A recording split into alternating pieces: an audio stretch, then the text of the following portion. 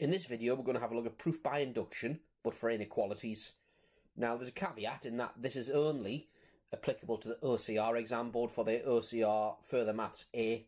So, unless you do OCR Further Maths A, then this is pretty irrelevant.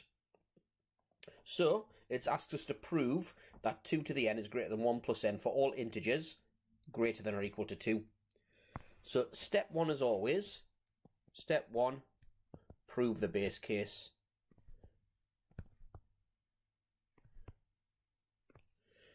So, our base case we can see here is n equals 2. We're being asked to prove it for n greater than or equal to 2. So, our base case is n equals 2. So, let n equal 2, which implies the left-hand side equals 2 squared, which is 4. The right-hand side equals 1 plus 2 equals 3. So, left-hand side greater than right-hand side, therefore true for n equals 2. Now, I think this is an effective way to lay these types of questions out. Refer to the left-hand side, refer to the right-hand side, and that way it sort of flows a bit better. So step 2 is the assumption step.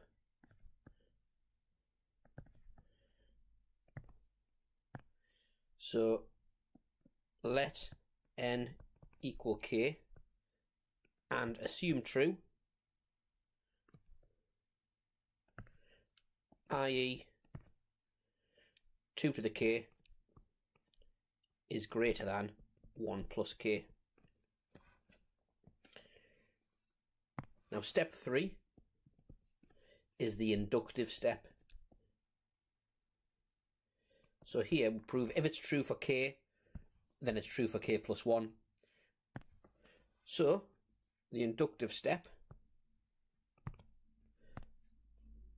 let n equals k plus 1. And as with other types of proof by induction, we should write our target expression down. So our target for the k plus 1th term is to prove this here, but with k plus 1 instead of k. So our target from this is 2 to the k plus 1 is greater than 1 plus k plus 1, which is k plus 2. So let's keep that separated off, but that's our target to hit. Now, the way we're going to hit this target is by taking our assumption. We've assumed that that's true. So, and this one's a little bit trickier than our proofs by induction. So we're going to write down our assumption first. So we've got 2 to the k is greater than 1 plus k. That's our assumption. And what we're going to do here is do something to both sides to make it more look like our target. So we've got to think to ourselves and think in terms of the left-hand side. What do we need to do to the left-hand side here to turn it into the left-hand side here? Well, notice that we need to times by 2. To get from 2 to the k to 2 to the k plus 1, we times by 2. So if we do that to both sides, 2 lots of 2 to the k is greater than 2 lots of 1 plus k. So we've taken a statement, and this is the really important point here, that we've assumed to be true and derived another true statement from it. So that implies, if we multiply things out a bit and simplify, 2 to the k plus 1 is greater than 2 plus 2k. So we've got a statement that we've taken from something we assume to be true, did something to it, so we're going to assume that to be true as well. Right, the next step, the left-hand side looks like the left-hand side, but the right-hand side doesn't look quite like the right-hand side yet. So let's rewrite it in such a way that makes it look a bit more like this right-hand side here. So I'm going to try and rewrite 2 plus 2k out in such a way that exposes a k plus 2. So 2 to the power of k plus 1 is greater than k plus 2, but that's not equal to the line above, plus k. So I've got a k plus 2, and I've got plus a k there. Well, clearly, that is greater than k plus 2. So what I've done, and this is a really, really confusing point, but it's one that's the essence of these proofs by induction for inequalities. K plus 2 plus k. Well, that certainly is greater than k plus 2. We've shaved the k off to get k plus 2, but that's only valid when k is bigger than 0. So k plus 2 plus k being bigger than k plus 2 only works when k is bigger than 0. For negative numbers, or 0 for that matter, it doesn't work. But what we've got now here is a chain of inequalities. So we know from our assumption, and doing a little bit to it, that this here is bigger than this. We then know that this here is bigger than this, so therefore we can conclude that this here must be bigger than this. And there we have our conclusion, which implies 2 to the k plus 1 is greater than k plus 2 as required. There we go. So we've done it. So step 4, the conclusion.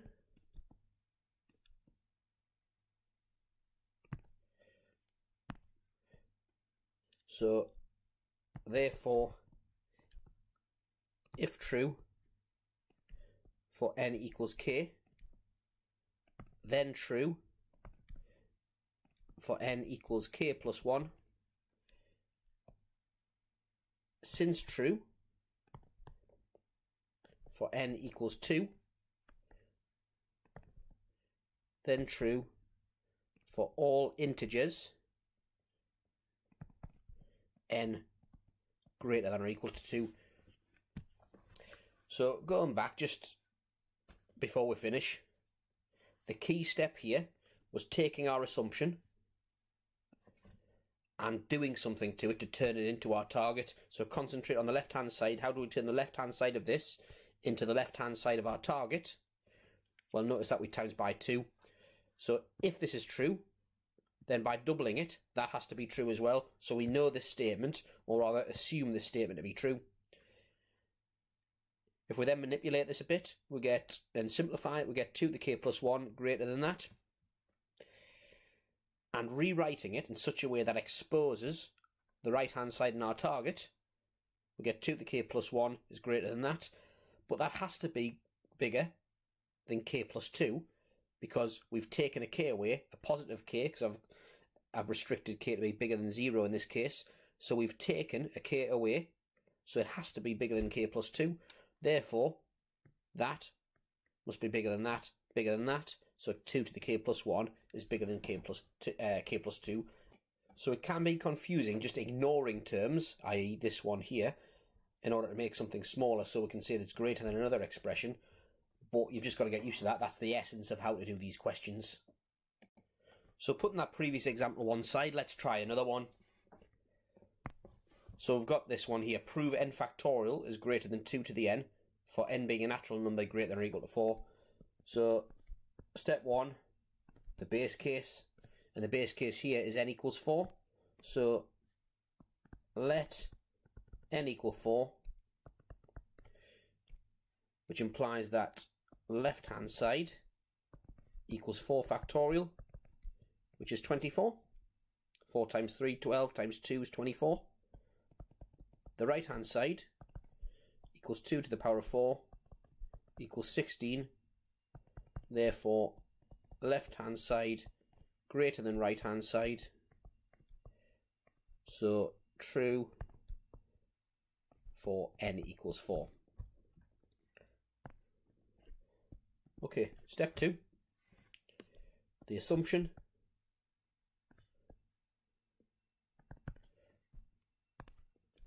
So let n equal k and assume true, i.e. and explicitly state what we're assuming, k factorial is bigger than 2 to the k. Then step 3, our inductive step. So what we're going to do here, let n equal k plus 1. And our target expression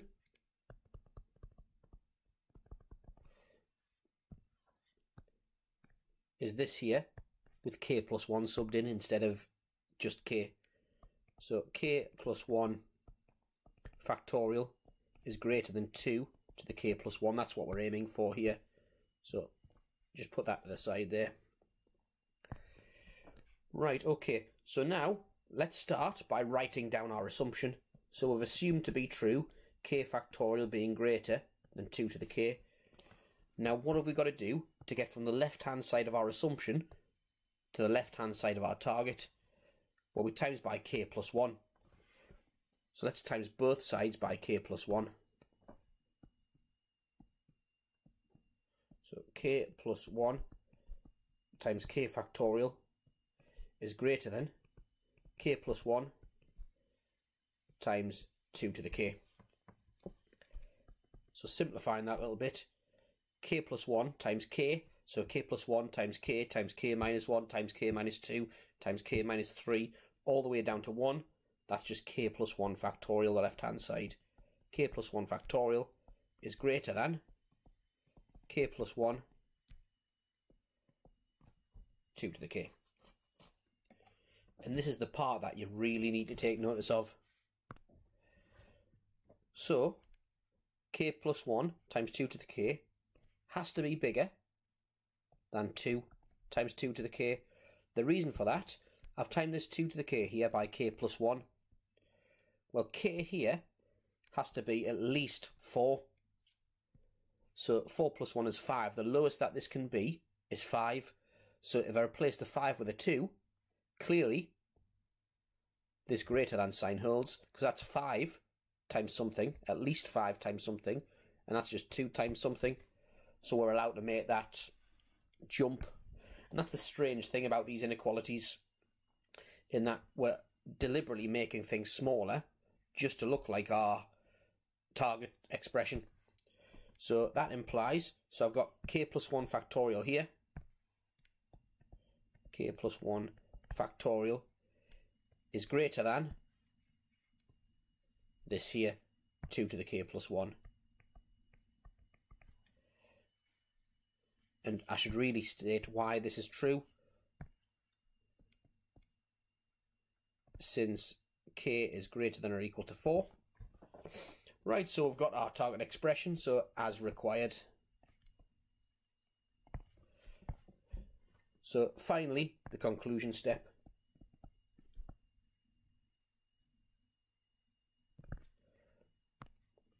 So if true